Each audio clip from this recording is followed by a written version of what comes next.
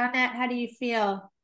Amazing. I have felt like a bubbling in my ankle, and normally when I go like this with my foot, it, Mm-hmm. it cracks. Mm-hmm. It's not cracking anymore. My ankle's not like how like a joint will Yep. pop. It's Mm-hmm. not popping. It's going very smooth. Awesome. Thank you. Yeah, the shot your feet chakras, like the ones that are right in the balls of your feet, were completely like not online either. So that's why we first did, lit up your all of your chakras and then connected that down. So now those should be online too. And your palm chakras look good to me as well. So those are seem to be very active actually. So uh People would tell me my hands are hot when I do massage, but my hands are cold to me. My hands always feel cold.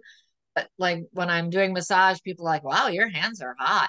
And they feel hot right now. Like, there's heat Yeah, coming. I call them portal hands. Like it feels Portal hands. like little portals in your hands when it happens. Because it's always like, whoa, So yeah, so that